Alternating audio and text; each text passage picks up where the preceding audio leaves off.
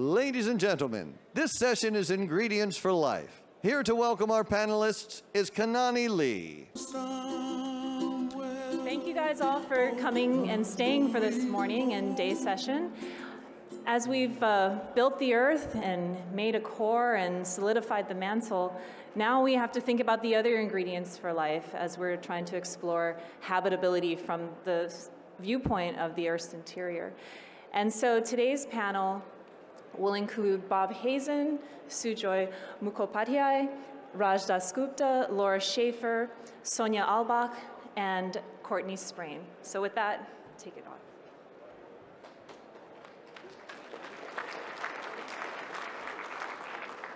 Hi, this is great. I'm so psyched to be here to talk about ingredients for life from the perspective of a mineralogist, which is a little bit unusual. And I have three conclusions. First of all, when we speak about the ingredients for life, we are talking about habitability. Second, planetary habitability means several different things, ranging from the most tenuous survivability of microbes that are already there to fostering life's origin. And in this most restrictive sense, in terms of origin of life, the ingredients for life must include a planet or moon with geochemical and geodynamic complexities. So I have four questions. First of all, very briefly, because I can't answer this question, what is life? Secondly, what are the minimum requirements for life's survival? Third, what are the minimum requirements for life's origin? And then relating those two. In what respects are these last two questions different? And I think they're very different questions, even though we sometimes conflate them. So, what is life? Sometimes we know it when we see it. It's really obvious. Other times, at least in the surface world, we have microbial ecosystems that aren't quite so obvious, but we can certainly study them.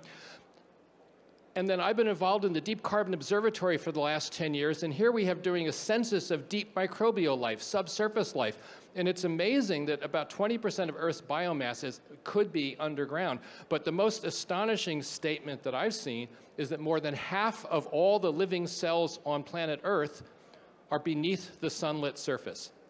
And that really changes our perspective of what we mean by life and what we mean by habitability or survivability. So my second question, the minimum requirements for life's survival, is really asking the full range of environments beyond Earth in which life might persist.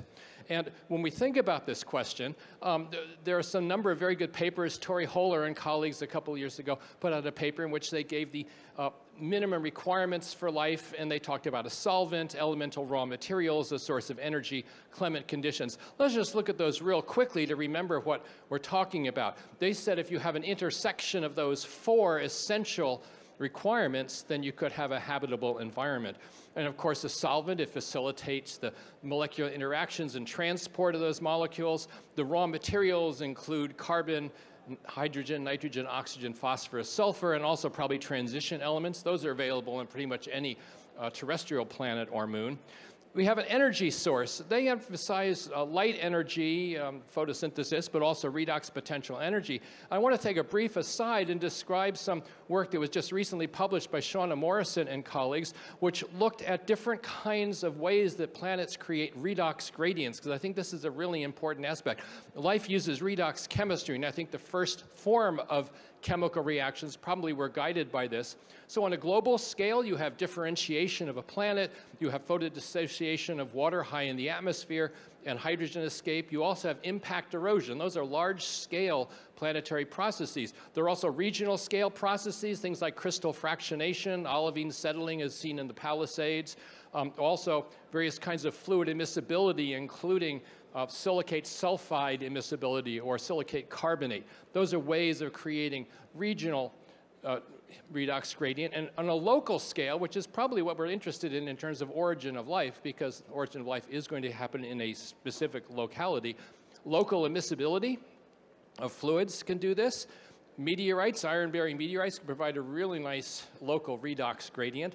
Lightning strikes, hydrothermal veins, and also just basic photooxidation processes, for example, the conversion of siderite into hematite, and that releases hydrogen. So these are all kinds of local redox gradients that might provide an ingredient for life. Now, we don't often talk about ionizing radiation or various sorts of ionizing effects, but this turns out ionizing radioactivity could be very important. In our studies of subsurface life, some of these ancient ecosystems are incredibly old, millions or tens to hundreds of millions of years old, and that the only source of energy that we can really identify is radiolytic splitting of water. In such environments, microbes may take 1,000 years to undergo one cell division. So it's a very different kind of survivability, if you will. And so when we talk about ingredients for life and the energy source that's required, we may have to stretch our thinking a little bit. Finally, Holler and I'll talk about the clement conditions, and that has to do with temperature and pH, the activity of water, protection from radiation, pressure, and so forth, and we can discuss those in detail, of course, but they're all part of this equation then of things that are needed for the survival of life. And I think perhaps these criteria are sufficient to sustain life, but I don't think they're sufficient for the origin of life. And so what I mean there is you think about this minimal requirement.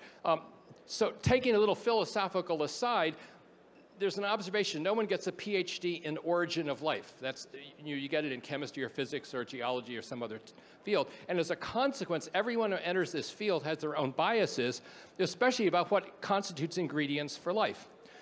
It's not necessarily a bad thing, but it's something you need to recognize. So many people come into the field from the field of chemistry, especially organic chemistry. Stanley Miller was focused on carbon, hydrogen, nitrogen, and oxygen, and what they did if you had electric sparks. And for his almost entire career, that's what he looked at. Other people think about lipid chemistry. And so Dave Deemer and Luisi and others have really focused on the formation of vesicles and membrane-like structures.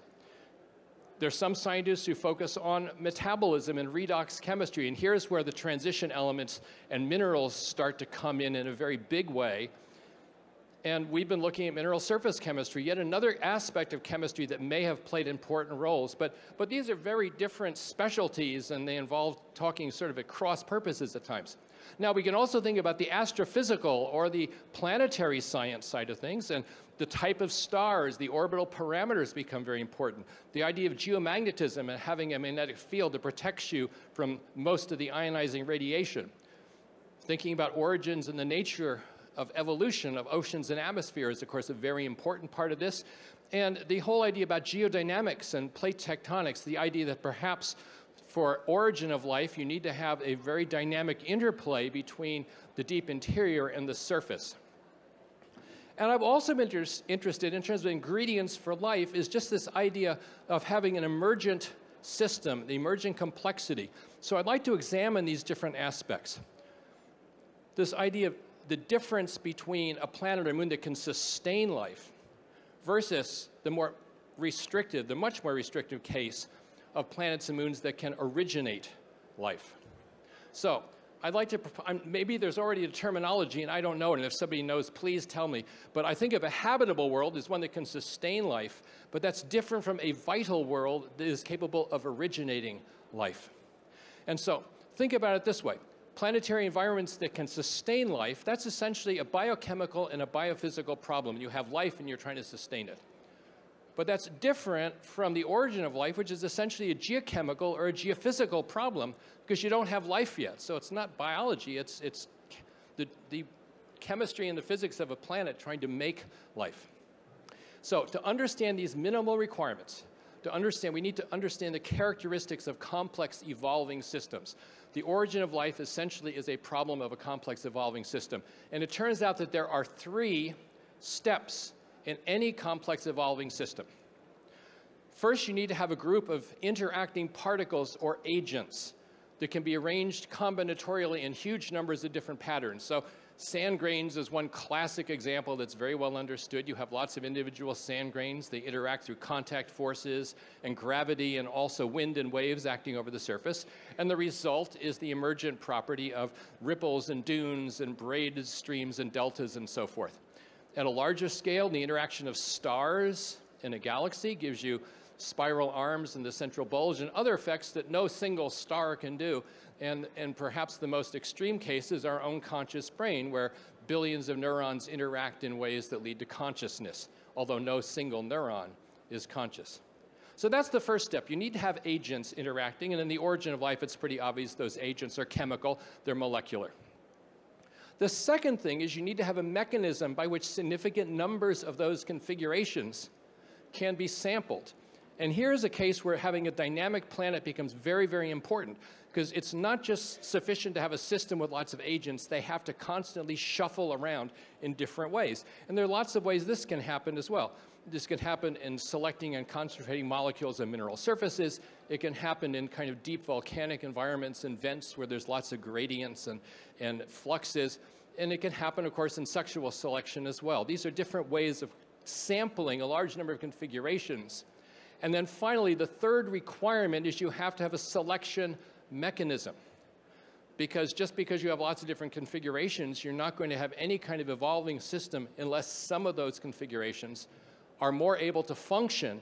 In the case of life, there are many different important chemical and physical functions which those molecules survive. So we know certainly in the Darwinian sense of natural selection, but there are many, many other kinds of selective properties. For example, people standing in line to buy tickets. So this kind of selection occurs all around us all the time, as do these complex evolving systems.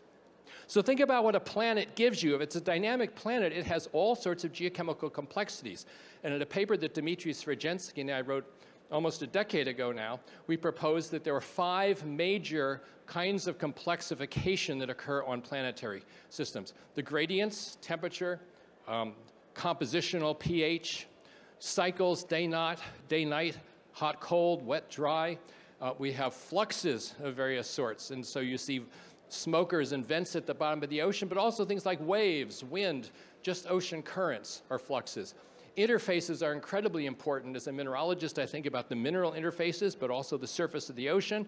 Aerosol particles high in the atmosphere, they all have chemistry going on in interfaces. And finally, just the sheer incredible chemical complexity of a geochemical environment where you have dozens and dozens of different elements and trace and minor amounts that may play very critical roles in the chemistry of life's origins. So when I think about this from a mineralogical perspective, I think about the possible roles of minerals that might play, minerals as sort of essential ingredients for life. And minerals could be catalysts, they could be scaffolds, templates to select and concentrate molecules, various kind of reactants and catalysts of that sort, and containers. Minerals can do all these sorts of things. And so when you think about the ingredients of life, I think the reason I was asked to be a speaker here is because I've thought about the roles of minerals and things of minerals as ingredients. Well, so I asked the question in 2013, what minerals would have been present during the Hadean eon? And many of the minerals invoked in the origin of life were certainly there. Sulfide minerals are there, and clay minerals, calcite, quartz, other minerals are okay. But I argued at that point that I just couldn't see any way during that early period that borates were around, and certainly not molybdates that required selection and concentration of elements and redox conditions that I didn't think were going to be present. So that was a paper that was published, and I said certain minerals are not available as ingredients for life. And that may be true, it may be correct, it may not, but it turns out it's irrelevant. And this is a realization that came to us only in the last year or two. And the error lies in the definition of a mineral species. We have basically been thinking in the wrong way. When mineralogists talk about a mineral species, they're talking about an idealized end member, an ideal end member composition like SiO2, an ideal crystal structure like quartz. And when you combine those two things together, you have a mineral species. And about 5,500 mineral species out there by this definition. And I said some were present and some weren't. Okay, that may be true, as I say, but it doesn't matter. Because a fundamental property of all natural minerals is they're incredibly information rich. They have trace and minor elements by the score. They have isotopic variations. They have defects. They have inclusions, fluid and solid. All these different characteristics that makes the natural minerals quite different from the idealized end members that we talk about. And so what does this mean for ingredients of life? Well, quite simply, minerals, because they incorporate all these trace and minor elements, it means that every conceivable kind of reactive surface site is available in common rocks and minerals. A basalt weathering on the ocean floor. If you need a molybdate site, well, there's a few parts per million molybdenum, and the surface sites will be there. If you need boron, in every feldspar, there's tens to hundreds parts per million boron. So 10 out of every million surface sites is going to be a borate site. And if you need to use that for chemistry, you've got it available. And so it's really irrelevant to say whether a borate or molybdate mineral is there because the chemistry is there for you, so we're allowed to use everything. And so in terms of ingredients of life, I think this is a really good news for terrestrial planets everywhere. Okay, conclusions. Geochemical complexities are intrinsic to Earth. They're central to any model of life's origin and evolution. Therefore, among the essential ingredients of life must be dynamic and complex geochemical environments. And with that, I want to thank you very much, and I'm looking forward to the rest of the talks.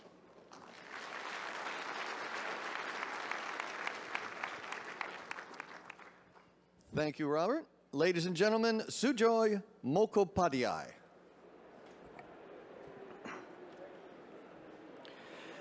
The story of Earth's volatile accretion and loss is a complicated story, but today we have many more pieces of that puzzle than even a decade ago.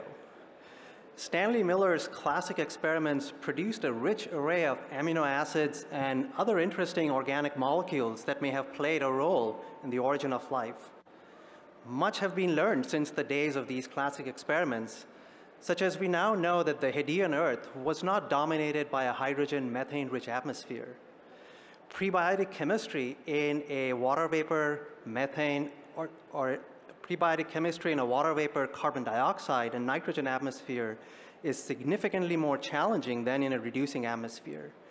So the exogenous delivery of biomolecules have also been looked into. For example, we know that carbonaceous meteorites carry a wide range of nucleobases. And if these meteorites came in at the right time, then they might have brought in interesting molecules to have played a part in the origin of life.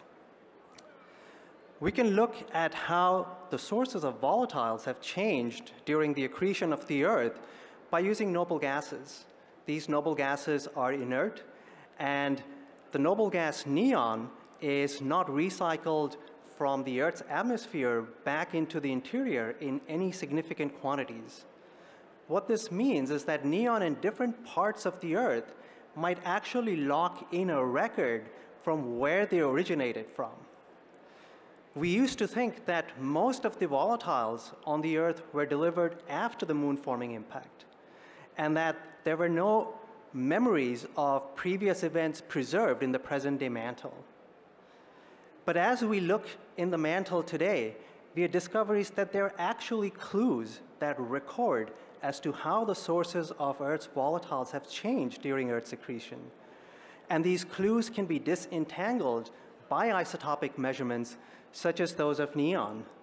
And these isotopic measurements reveal that neon in the Earth's deep interior was accreted from nebular gas, whereas neon in the Earth's atmosphere trace their lineage to carbonaceous meteorites. The best evidence of nebular gas in the Earth interior is actually preserved in mantle plumes, which bring material from above the core mantle boundary to the Earth's surface. The evidence of nebular neon requires proto-Earth to have grown to larger than Mars size in the presence of the nebula, to have accreted nebular gas, and to have dissolved them into a magma ocean. So the neon links the embryo phase of Earth's growth to environments such as shown in this cartoon. The shallower part of the Earth's mantle also is dominated by neon from the sun, but we are seeing evidence of gases being derived from carbonaceous meteorites. So these carbonaceous meteorites were being brought in prior to the moon-forming impact. In fact, today the vast majority of the evidence points to Earth's water being derived from delivery of carbonaceous meteorite prior to the formation of the moon, which is a significant reversal in our way of thinking about it. The new measurements and analyses also point to substantial loss of volatiles. For example, the moderately volatile elements require delivery of 10 to 15 weight% of carbonaceous meteorites prior to core formation. Yet the budget of carbon, hydrogen, nitrogen, and sulfur, as well as the noble gases, are compatible with up to a couple % of these meteorites in the Earth, which requires massive loss of these volatiles. The major volatiles were primarily lost to the core as well as to the space, and the noble gases were primarily lost to space. And the loss to space was accomplished by both giant impacts as well as impacts of planetesimals. As we delve into the record of the atmospheric noble gases, we are also observing surprising new information.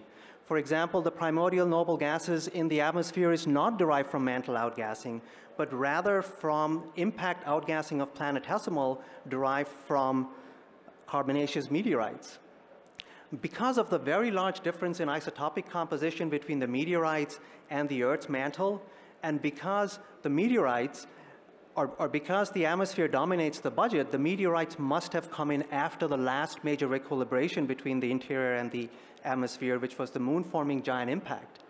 But there is a problem in achieving this, because elements like ruthenium, which basically trace their origin to delivery of planetesimal after the formation of the moon, suggest that it's not carbonaceous meteorites, but rather enstatite chondrite-like material that are being brought in. But these meteorites do not have the right concentration or the right isotopic composition to explain the atmospheric neon. So we have a conundrum in terms of understanding what the volatile element signature of impactors post-dating the moon-forming impact looks like. And we are unclear whether these impactors either led to addition of the atmosphere or led to atmospheric erosion, as well as these impactors might have helped or hurt with prebiotic chemistry.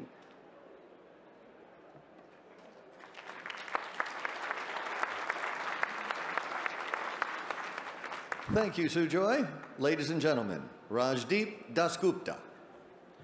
Hi, thanks everyone for coming. Today I'm going to take you guys through rocky planet formation, or the magma ocean phase of rocky planet's evolution, to probe the question, how did we get life essential ingredients from the very birth of our solar system? So if you look at the cycles of many life-essential volatile elements, such as carbon today, they are mostly exchanged in the near-surface reservoirs between the hydrosphere, atmosphere, biosphere, and so on. But this cycle actually operates only within sort of 10 to 1,000-year time scale.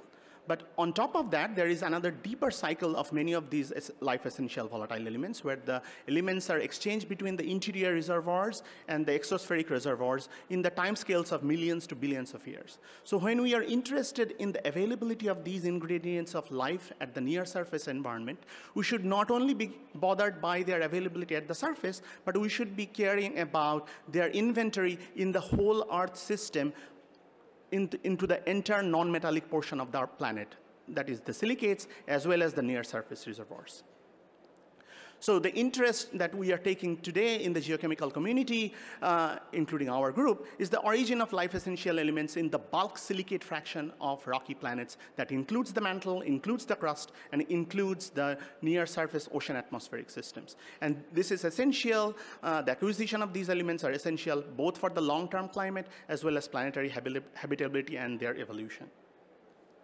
So one interesting observation that has emerged through lots of detailed geochemical study for our own planet is, if you look at the abundance of carbon, nitrogen, sulfur, and hydrogen in the bulk silicate fraction, including atmosphere, ocean, crust, and mantle, that these elements are not in carbonaceous chondrite abundance ratios. So carbon to nitrogen ratio is superchondritic, carbon to sulfur ratio is chondritic, and carbon to hydrogen ratio is subchondritic. What that immediately tells you that the delivery of carbonaceous chondritic material as a late accreting material after the core formation is complete, after the moon-forming giant impact, you cannot explain the relative abundance of these elements into our Earth. So we need to think about their origin through the accretion process, through the planetary differentiation process. So the role of differentiation automatically becomes very important. The key parameters that we should be then looking at is, how did these life-essential volatile ingredients or elements fractionated or behave during magma ocean processes, during core formation, during proto-atmosphere and magma ocean interactions. The key parameters then that would be important are things like how these elements were soluble in magma ocean, how these elements fractionated between the equilibrium metallic liquid that segregated to form the core and the overlying silicate magma ocean that eventually later crystallized to give this bulk silicate reservoirs that we are worried about. So in order to do that, including my group and many others in the community have been delving into this experimental campaign over the last 10 years, figuring out the fractionation of these life-essential volatile elements during core formation. So what I'm showing here are two plots where the carbon's metal affinity is compared with the sulfur's metal affinity, as well as carbon's metal affinity compared to nitrogen's metal affinity. What the issue is here that all these volatile elements actually turn out to be siderophile. But more interestingly, carbon is more siderophile than sulfur, and carbon is more siderophile than nitrogen under all sort of shallow upper mantle conditions where magma ocean differentiation took place. So what that tells you is if you do equilibrium core formation, you cannot actually explain the subchondritic or superchondritic carbon-nitrogen ratio and chondritic carbon-sulfur ratio. So what is the solution? To do that, one of my current grad students, Daman Grewal, what he showed is if you actually look at that similar type of equilibrium core fractionation and how these elements are fractionated, if you do that for a sulfur-rich body or a planetary body that has a sulfur-rich core, you can actually flip the relative carbon-sulfur and carbon-nitrogen fractionation behavior. So in other words, if the proto-Earth, as it was growing, accreted a planetary embryo that has a sulfur-rich core, you might be able to actually establish that present-day relative abundance of carbon, nitrogen, sulfur that we see at the superficial layers of our planet, the non-metallic portion of our planet. So the proposition we gave is towards the late phase of accretion, but not as a late accreting material. If our proto-Earth actually merged with a differentiated planetary embryo that has a sulfur-rich core, that body could actually bring the bulk silicate portion of that planet with the right carbon, nitrogen, sulfur, and hydrogen abundance patterns that actually we see at the present-day planet of our at the present-day state of our planet.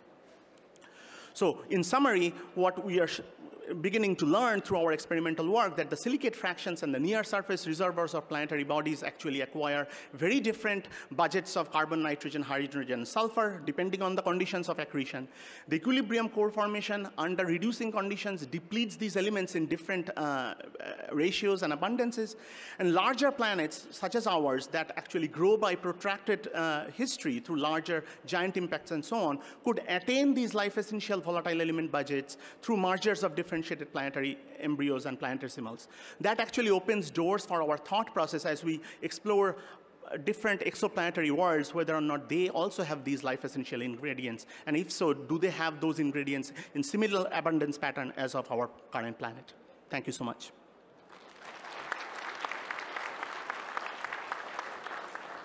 Thank you, Rajdeep. Next up, Laura Schaefer.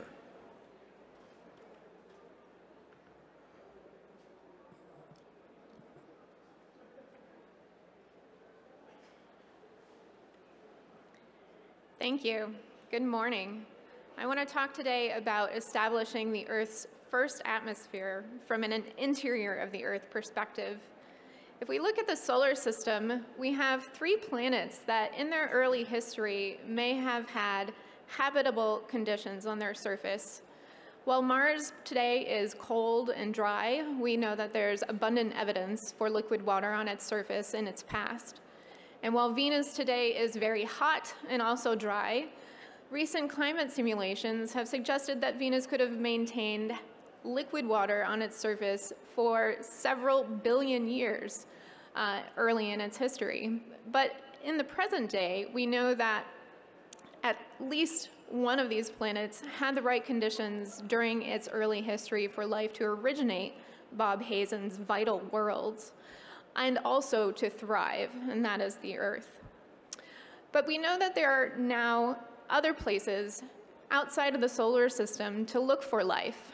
Astronomers in recent years have found more than 4,000 planets orbiting other stars. This is an artist's impression of what the Milky Way might look like if you had telescopes for eyes, with the planets exaggerated. Every star in the Milky Way might have a planet orbiting it. And 20% of the stars, like the sun, are likely to have a planet around the size of the Earth in the orbital period known as the habitable zone, where liquid water might be stable. But as Bob pointed out earlier, it's important not just to establish that a planet has currently habitable conditions, but also that it had the right conditions for the origin of life early in its history. Now, in order to know what those conditions were like, we have to look at the earliest atmospheres of the Earth and the other planets. And for the Earth, that atmosphere started off with a bang. This is an artist's rendition of the giant moon-forming impact. And it was this impact that really set the initial conditions from which the rest of the atmosphere system evolved. This might not have been the only giant impact that the Earth experienced, but it was the last, and it reset the system to evolve to what we have today. This is a model of the evolution of a canonical giant impact atmosphere and surface temperature. The graph shows the evolution from the time of the giant impact on the left going forward in time to the right. And you can see that the surface temperature starts off at conditions hot enough not just to vaporize the volatile elements, but also the majority of the silicate mantle. And so the atmosphere at this time period was actually dominated by rock vapor. As the planet cools off in only a few thousand years, the atmosphere is dominated by, in these models, the dominant volatiles that we see on the Earth today, water and CO2. And they react to the evolution of the magma ocean system due to their solubility in the melt. And eventually the planet cools off to the point where we get liquid water condensing first into clouds and then into oceans. And when this happens, water and CO2 react with the early protocrust and draw down CO2 in a rapid chemical weathering phase. Now, these models, these previous models that I showed you, they assume that the gases coming out of the magma ocean have the same composition as those that we see coming out of volcanoes today. But many of the models for these early differentiation processes, particularly core formation models, suggest that the oxidation state of the Earth's interior was much lower during this time than it is at the present, somewhere below the iron wustite buffer. Whereas today we have conditions more closer to the quartz phalite magnetite buffer, about 4 to 5 log units above iron wustite. And the oxidation state of the interior of the planet is really governed by the behavior of iron in the magma ocean. Once the metal separates out into the core after the last episode of core formation, it's the relative abundances of iron 2+ and 3+ that set the oxidation state. And as the magma ocean is solidifying, those abundances are going to evolve as well because they do not partition into between melts and minerals in the same fashion.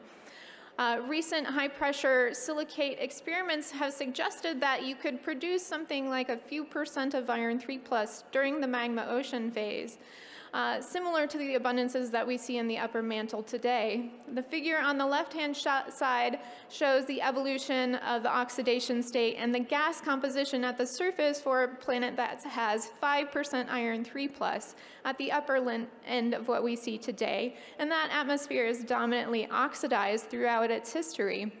Whereas if you start with the low end, about 1%, the atmosphere starts off reduced with hydrogen and carbon monoxide dominating.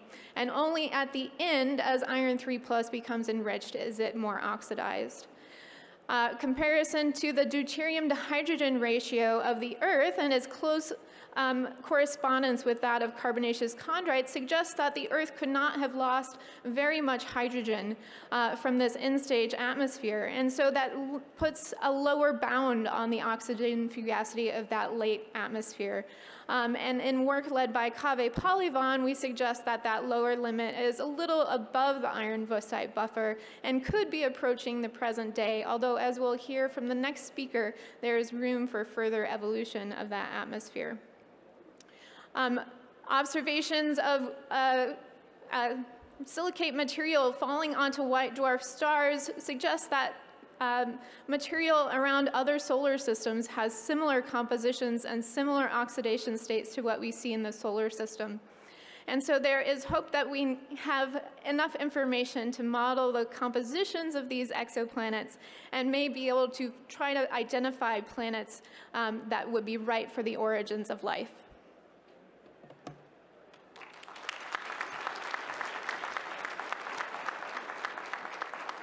Ladies and gentlemen, Sonja Albach. Good morning. Thank you also for this nice introduction. First of all, I want to start out by acknowledging colleagues with whom I've been in discussion without implying that they will agree to everything I'm going to say here today. So when I talk about Earth inner values, I specifically mean the mantle redox state, so oxygen fugacity, and the mantle potential temperature, the temperature of a mantle at the surface if it were able to decompress without partially melting. We can gauge oxygen fugacity in a variety of ways. We can look at the speciation or the partitioning of redox-sensitive elements. So on the left, for example, you can see that ferric over total iron ratio increases with increasing oxygen fugacity relative to the firelight magnetite quartz buffer in glasses. On the right, you can see that the bulk distribution coefficient of vanadium decreases, whereas that of scandium is indifferent because scandium doesn't possess redox chemistry.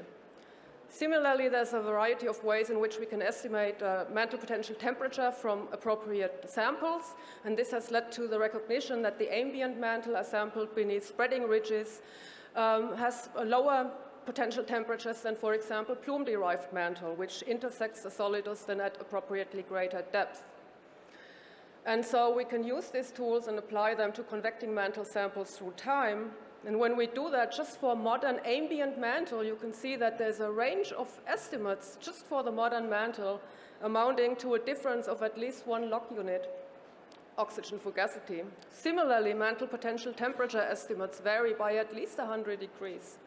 So this probably reflects in part true heterogeneity, but also maybe in part inappropriate samples, processes that have not been accounted for, and methodological bias.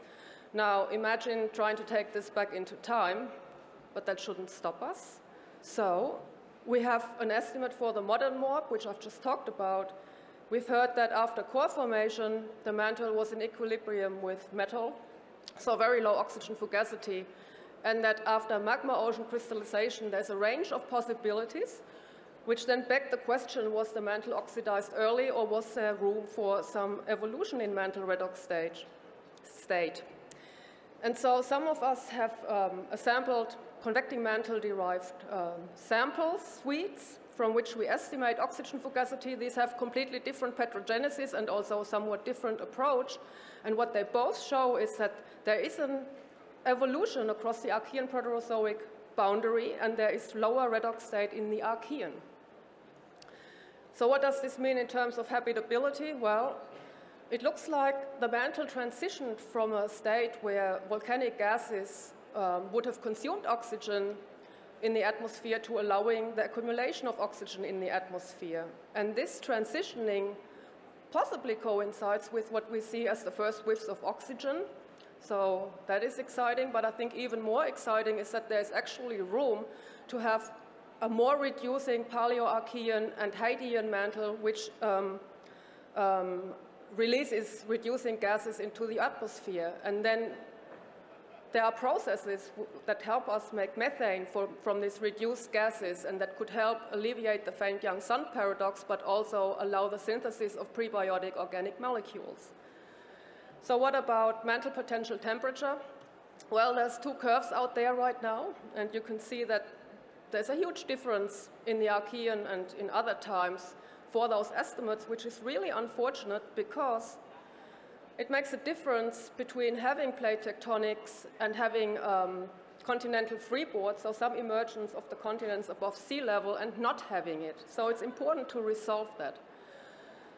And there are several recent estimates from completely different sample suites, also completely different approaches that seem to converge on this more benign or claimant mantle potential temperature evolution curve, which is lower. And what that means is that for reasonable estimates of the continental area in the Archean, here in this orange field, we actually can have some continental freeboard.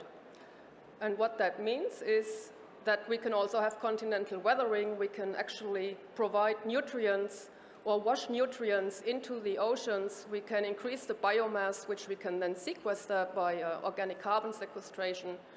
We have more photosynthesis, which allows oxygen accumulation, and so all this would have had huge effects probably on biosphere evolution. And so while there are a lot of issues to resolve, I think these are exciting times, and we should keep our minds open as to the possibilities of what the mantle can contribute to this discussion. Thank you.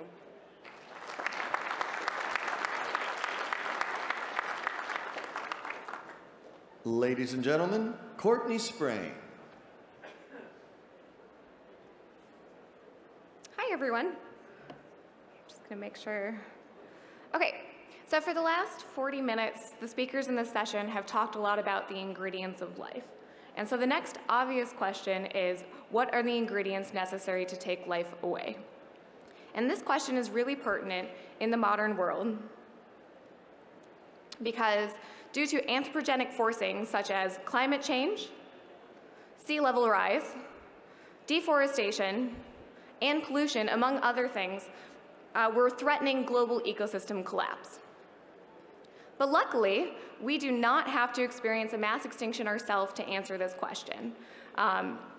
Since the Cambrian explosion, roughly 541 million years ago, the proliferation of life has been interrupted by 5 major mass extinction events, where 50 to 96% of all species living on Earth went extinct. In general, these events have many things in common. First, they occur on geologically abrupt timescales, many of them occurring on 1 million years or less. Often, these events are associated with major shifts in climate, including global warming and also global cooling. And finally, 4 out of 5 of these events coincide with large-scale volcanism. However, we know that the Earth system is very complicated, and so these broad generalizations about mass extinctions are not giving us insight into the actual mechanisms by which ecosystems collapse. And therefore, to properly understand the causes of mass extinctions and in which ways these ancient events can give us insight into the modern world, we need to step back from these broad generalizations and look at these events in more detail. So what do we need to do to assess the causes of mass extinction events? First thing we need to do is we need to be able to tie our forcing mechanisms, such as large-scale volcanism or meteor impacts, to observe environmental change like climate change or ocean acidification, and ultimately tie these to records of extinction. And at a first pass, what we need to do is assess that these events are correlated in time, and also that the timing of proposed perturbations are short enough that they can result in ecosystem collapse. Luckily for us, in the last decade, there have been huge improvements in high-precision geochronology due to improved analytical techniques, in addition to new instrumentation that has really helped us see into some of these events. This greatly improved precision has allowed us to look at these events with precision levels on the order of 0.01 to 0.1%. And so an example of what this improved precision has allowed us to do, this is an example from my own work looking at the end Cretaceous mass extinction. Using argon-argon geochronology, we were able to determine that in general, we see that the onset of terrestrial decline before the mass extinction event is similar in time to the onset of late Cretaceous climate change, and also similar in time to the onset of Deccan volcanism. What we also see is that this prolonged recovery from this mass extinction event seems to also be correlated in time with the prolonged eruption of Deccan volcanism after the mass extinction event, ultimately suggesting that the Deccan traps did play a role in the mass extinction and the subsequent recovery, and that it was a meteor impact and volcanism that probably led to the death of the dinosaurs. However, this precision is not enough. Many really key elements in the Earth system, their response timescales are much, much smaller than what is resolvable with high-precision geochronology, such as response timescales for vegetation, for the ocean, and then also in general for the carbon cycle. Luckily, we do have some new techniques that are being developed that are starting to resolve these smaller timescales. 2 examples of these techniques include paleosecular variation and also mercury proxy records. And using these techniques in combination with high-precision geochronology, we're starting now to resolve timescales that are kind of on the order of modern climate change. And so ultimately, by using these techniques, we're starting to be able to use our insight from ancient events to say something about modern ecosystem change, helping lead us away from what may be the next mass extinction. Thank you.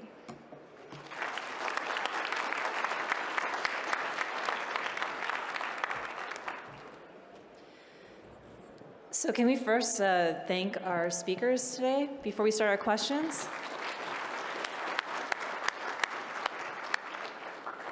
And can I take any questions for any of the panel members?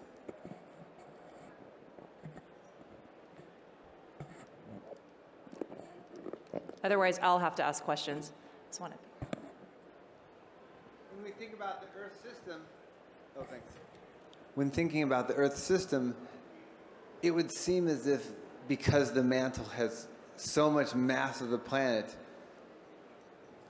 would we then think that it should be a significant driver of controlling conditions, especially when you talked about redox conditions of the planet? Should that be a really fundamental discussion point before we can move forward? And maybe your nodding is already indicating that you, of course, believe that to start with. I'm totally in favor of that, of course. But I'm not the one who even thought this up. This has been known for decades now, or suggested a long time ago, that the mantle has a role, especially its redox, via the release of gases.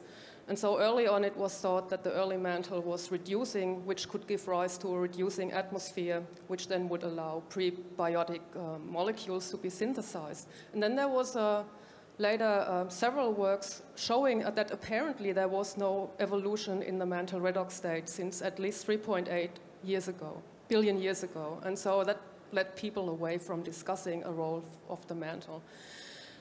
But I think when you assemble carefully sample suites, the petrogenesis of which you understand, then you can finally sort out a signal. You can see a signal where before, when people just look at large databases, they weren't able to see one. And I think that's the difference between the curve that I've shown you and those that are out in the literature. So yes, I think there is a role. And I'm not even, we just put some points in there. It's been suggested much earlier that there should be a role of the mantle. So do we think the mantle has evolved over time to change the parameters from origin to sustaining life, or that it was kind of set in his state? No, I think it evolved. And actually a model that's very popular, well, a model that is being discussed is that when we had equilibrium between the metal core, when we had core formation, that initial redox state was very low. And then when you separate iron, ferrous iron, when you have that in the lower mantle, it disproportionates and you separate the metal into the core and you leave a lower mantle that is more oxidizing. So people have modeled that numerically, they've demonstrated it experimentally. So you have this oxidizing post-core formation lower mantle, and the question then becomes how rapidly it became mixed with the upper mantle. I think based on the evidence I see that the mixing time was prolonged. Okay, we also see that from radiogenic isotope systems, or maybe even mirroring that the downward mixing of a late veneer.